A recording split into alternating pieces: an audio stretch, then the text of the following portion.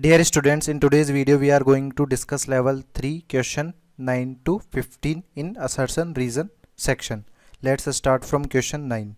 Question 9 अपने पास क्या पूछ रहा है कि यहाँ पर रिएक्शन दी गई है FeCN6 4- is converted into Fe3+ CO2 and NO3- the equivalent mass of reactant is. तो अपने पास FeCN6- का इक्विवेलेंट मास पता करना है, तो इसका सबसे पहले अपन मॉलिक्यूलर मास पता कर लेते हैं। तो मॉलिक्यूलर मास के लिए आप देखिए यहाँ पर आयरन का 56 और कार्बन का 12, नाइट्रोजन का 14 × 6, क्योंकि यहाँ पर 6 टाइम्स है कार्बन और नाइट्रोजन, तो ये टोटल करने पे हमारे पास आ जाएगा 212।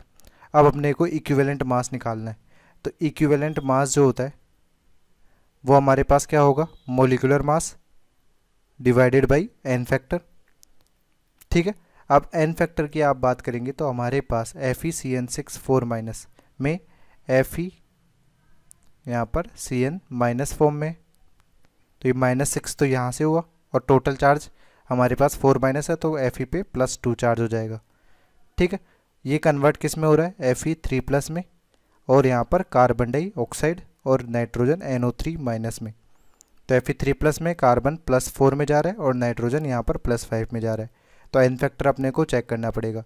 अब यहाँ पर कार्बन आप देखिए किस ऑक्सीडेशन स्टेट में होगा, Cn- में, C∧N-, तो यहाँ पर हमारे पास नाइट्रोजन एक्सेप्ट कर रहा है, तो इसकी जो ऑक्सीडेशन स्टेट होगी वो -3 होगी, और यहाँ पर कार्बन की क्या होगी, +2, जिससे ओवरऑल हमारे पास Cn पे क्या आएगा, -1 चार्ज आएगा। तो अपने पास कार्बन और नाइट्रोजन की ऑक्सीडेशन स्टेट्स भी अपने को पता लग गई। अब यहाँ पर आप देखिए ये -6 तो रहने दीजिए, कार्बन +2 ऑक्सीडेशन स्टेट में और नाइट्रोजन -3 ऑक्सीडेशन स्टेट में, तो +2 से +3 में जा रहे हैं, तो हमारे पास कितना एन फैक्टर हो जाएगा इसका, हमारे पास यूनिट चेंज हो रहा है 1 का, और नंबर ऑफ आयरन एटम्स भी यहाँ पर 1 ही है। फिर अपन कार्बन की बात करते हैं, कार्बन में हमारे पास +2 से +4 जा रहा है, तो एन फैक्टर हमारे पास कितना हो रहा है, 2 यूनिट्स का चेंज हो रहा है, और नंबर ऑफ कार्बन एटम्स हमारे पास 6 है, तो ये 12 हो जाएगा। इसी तरह से यहाँ पे -3 से +5 में जा रहा है, तो एन फैक्टर हमारे पास चेंज कितना हो जाएगा, 5 -3, इसका 6 टाइम्स आप कर देंगे, तो हमारे पास ये हो जाएगा 8 × 6 यानी 48। तो हमारे पास टोटल एन फैक्टर जो हो जाएगा वो इन सभी का एडिशन हो जाएगा, तो हमारे पास आ जाएगा 1 + 12 + 48, तो ये हमारे पास वैल्यू आएगी 61। तो हमारा इक्विवेलेंट मास जो हो जाएगा, इक्विवेलेंट मास वो हो जाएगा मॉलिक्यूलर मास डिवाइडेड बाई 61। तो मॉलिक्यूलर मास हमारे पास 212/61 विच इज़ 3.47। तो हमारे पास यहाँ पर क्या दिया हुआ है, 3.74, तो ये रॉन्ग है, बट सेकंड स्टेटमेंट हमारा ट्रू है, क्योंकि मॉलिक्यूलर मास अपॉन 61 ये एक्सप्रेशन हमारा इक्विवेलेंट मास का आ जाएगा। तो फर्स्ट हमारा फॉल्स है और सेकंड ट्रू है, तो 9th का आंसर क्या होगा, डी हमारा आंसर हो जाएगा। ठीक है, नेक्स्ट क्वेश्चन हमारे पास 10th, in the balanced redox reaction the N factor of AS2S3 and NO3- is 28 and 3 respectively. तो सबसे पहले यहाँ पर देख लेते हैं, AS2S3 प्लस NO3- ये कन्वर्ट किस में हो रहा है, ये कन्वर्ट हो रहा है हमारे पास ASO4 3- plus NO plus SO4 2-। तो यहाँ पर आर्सेनिक की ऑक्सीडेशन स्टेट कितनी होगी, यहाँ पर आर्सेनिक +3 में हो जाएगा, सल्फर -2 में हो जाएगा, नाइट्रोजन +5 में हो जाएगा। ठीक है, फिर आर्सेनिक यहाँ पर +5 ऑक्सीडेशन स्टेट है, इसमें नाइट्रोजन की +2 ऑक्सीडेशन स्टेट है और सल्फर की +6 ऑक्सीडेशन स्टेट है। अब आप एन फैक्टर चेक कीजिए, तो हमारे पास यहाँ पर +3 से +5 में जा रहा है, यानी एन फैक्टर हमारे पास चेंज कितना हो रहा है, 5 - 3 यानी 2 यूनिट्स का चेंज हो रहा है, और नंबर ऑफ आर्सेनिक एटम्स 2 हो रहा है, तो ये 4 हो जाएगा। इसी तरह से सल्फर की बात करें तो सल्फर हमारे पास -2 से +6 जा रहा है, तो चेंज कितना हो रहा है, 8 यूनिट्स का हो रहा है, 6 -2 करेंगे तो आपके पास 8 आ जाएगा, इनटू सल्फर एटम्स यहाँ पे 3 है, तो हमारे पास ये 24 हो जाएगा। तो यदि आप AS2S3 की बात करें इस पर्टिकुलर के लिए, टोटल एन फैक्टर कितना हो जाएगा, एन फैक्टर यहाँ पे हो जाएगा 4 + 24 विच इज़ 28। सिमिलरली आप किसके लिए, NO3- के लिए एन फैक्टर चेक करेंगे, तो यहाँ पे +5 से किस में जा रहा है, +2 में जा रहा है, तो यहाँ पर एन फैक्टर कितना होगा, यूनिट चेंज 3 है, नंबर ऑफ नाइट्रोजन एटम्स यहाँ पर 1 है, तो ये 3 हो जाएगा। तो इस तरह से हमारे पास इसका n फैक्टर कितना आ गया, 3 आ गया। तो ये हमारे पास दोनों स्टेटमेंट, ये वाला स्टेटमेंट तो क्या हो गया, ट्रू हो गया। सेकंड स्टेटमेंट अपने को दिया हुआ है molar ratio is reciprocal of n factor ratio. तो ये स्टेटमेंट ट्रू होता है कि हमारे पास रेडॉक्स रिएक्शन जो हो रही है उसमें यहाँ पर लेट्स से x और y ये लिखे हुए हैं, ये मोलर रेशियो है। ये मोलर रेशियो जो होगा x अपॉन वाई, ये हमारे पास क्या हो जाएगा, reciprocal 1 upon n factor ratio की लेट से यहाँ पर n फैक्टर ऑफ x और n फैक्टर ऑफ y अपन लिख देते हैं। तो ये हो जाएगा n factor of x upon n factor of y। तो हमारे पास ये रेशियो कितना हो जाएगा, 1 अपॉन, इसके लिए यदि आपको थियोरेटिकल एक्सप्लेनेशन भी चाहिए तो ये हमारे पास पैराग्राफ इसी क्वेश्चन सीरीज में पैराग्राफ 4 में लिखा हुआ भी है। जैसे कि यहाँ पे दिया हुआ है कि हमारे पास reciprocal, the reciprocal of n factor ratio of the reactant is the molar ratio of reactant. इसके बेसिस पे भी अपन इस क्वेश्चन को सॉल्व कर सकते हैं। तो हमारे पास यहाँ पर क्या रेशियो आ जाएगा, अपने पास आ रहा है 28/3। तो ये x मोलर रेशियो जो होगा वो 3/28 हो जाएगा। तो सेकंड स्टेटमेंट भी यहाँ पर ट्रू स्टेटमेंट है और फर्स्ट स्टेटमेंट को ये क्या कर रहा है, एक्सप्लेन भी कर रहा है। तो 10th का आंसर हमारा हो जाएगा ए। ठीक है।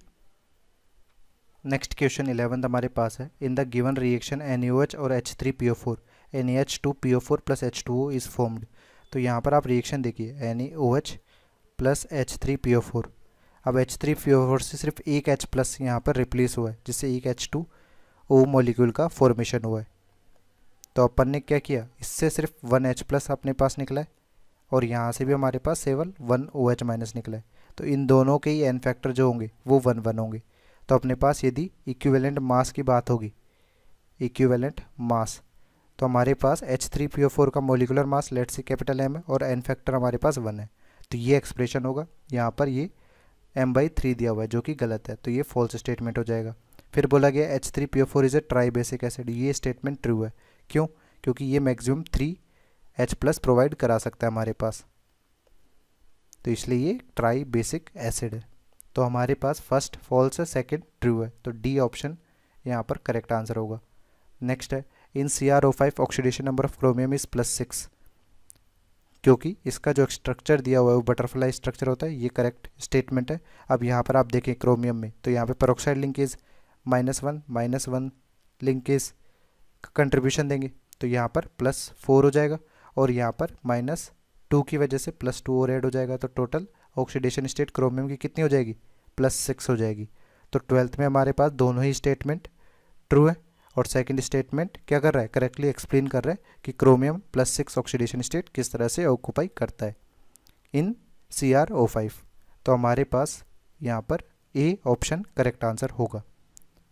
नेक्स्ट हमारे पास है 13th में यहाँ पर I2 से IO3 माइनस और I माइनस कन्वर्ट हो रहा है। तो यहाँ पर I2 से आप देखिए IO3 minus plus I minus, यहाँ पर आयोडीन 0 ऑक्सीडेशन स्टेट में, और आयोडीन हमारे पास यहाँ पर कौन से ऑक्सीडेशन स्टेट में हो जाएगा, हमारे पास यहाँ पर +5 में, क्योंकि ऑक्सीजन -2 में, तो -6 + 5 ओवरऑल -1 हो जाएगा और -1। तो यहाँ पे देखिए 0 से एक ही कंपाउंड जो I2 है उसका ऑक्सीडेशन भी हो रहा है एज वेल एज रिडक्शन भी हो रहा है, साइमल्टेनियसली दोनों रिएक्शन हो रही है, वो भी एक ही रिएक्टेंट से। तो ये रिएक्शन कौन सी हो जाएगी, डिसप्रपोर्शनेशन रिएक्शन हो जाएगी। ठीक है। और इसमें जो आयोडीन की ऑक्सीडेशन स्टेट है वो कहाँ से कहाँ तक वेरी कर रही है, हमारे पास -1 to +5 तक ही हो रही है। बट आप जब आयोडीन का ऑक्सीडेशन स्टेट लिखेंगे तो यहाँ पर S2P5 आता है, तो ये एक इलेक्ट्रॉन या तो ले सकता है या ये आउटर मोस्ट शेल के जो इलेक्ट्रॉन है 7, ये सारे लूज आउट कर सकता है। तो इसकी जो ऑक्सीडेशन स्टेट की रेंज होती है वो -1 to +7 ही होगी। बट ये करेक्टली इसको कोई एक्सप्लेन नहीं कर रहा है कि डिसप्रपोर्शनेशन रिएक्शन में इसका कुछ रोल हो। तो यहाँ पर दोनों ही स्टेटमेंट ट्रू है but B statement correct explanation नहीं है, तो हमारा बी ऑप्शन यहाँ पर करेक्ट होगा। ठीक है। नेक्स्ट है 14th, fluorine exist only in -1 oxidation state, और सेकंड है fluorine has 2s2 2p5 configuration. तो दोनों ही स्टेटमेंट यहाँ पर ट्रू है, बट यहाँ पर फ्लोरीन यदि 2s2 2p5 कॉन्फ़िगरेशन कर रहा है तो ये जस्टिफाई नहीं करता कि केवल ये -1 ऑक्सीडेशन स्टेट ही रखे, क्योंकि आप क्लोरीन के केस में देखेंगे तब भी हमारे पास 3s2 3p5 कॉन्फ़िगरेशन तो सिमिलर टाइप का ही है, बट ये -1 to +7 ऑक्सीडेशन स्टेट अटेन कर सकता है। यहाँ पर फ्लोरीन के -1 ऑक्सीडेशन स्टेट रखने का रीज़न क्या है कि किसी भी एलिमेंट के साथ ये जुड़ेगा उनमें ये सबसे ज़्यादा इलेक्ट्रोनेगेटिव एलिमेंट होगा, मोस्ट इलेक्ट्रोनेगेटिव एलिमेंट। तो हमेशा क्या करेगा, इलेक्ट्रॉन को लेने की टेंडेंसी रखेगा और अटेन करेगा -1 ऑक्सीडेशन स्टेट। इसलिए 14th का भी आंसर यहाँ पर क्या होगा, बी करेक्ट आंसर हो जाएगा। नेक्स्ट हमारे पास है H2SO4 can not act as a reducing agent. Reducing agent क्या होगा, इटसेल्फ ऑक्सीडाइज होगा, इटसेल्फ ऑक्सीडाइज। और हमारे पास जो H2SO4 है उसमें सल्फ़र ऑलरेडी +6 ऑक्सीडेशन स्टेट में, जो कि मैक्सिमम ऑक्सीडेशन स्टेट है। तो इससे ज़्यादा ये क्या कर अपने ऑक्सीडेशन स्टेट को इंक्रीज नहीं कर सकता, इसलिए H2SO4 रिड्यूसिंग एजेंट की तरह एक्ट नहीं करेगा। तो ये स्टेटमेंट ट्रू हो जाएगा। फिर अपने पास रीजन भी दिया हुआ है, sulphur can not increase its oxidation number beyond +6। तो ये इसका करेक्टली एक्सप्लेनेशन भी है। तो 15th का आंसर क्या होगा, ऑप्शन ए करेक्ट आंसर हो जाएगा। ठीक है।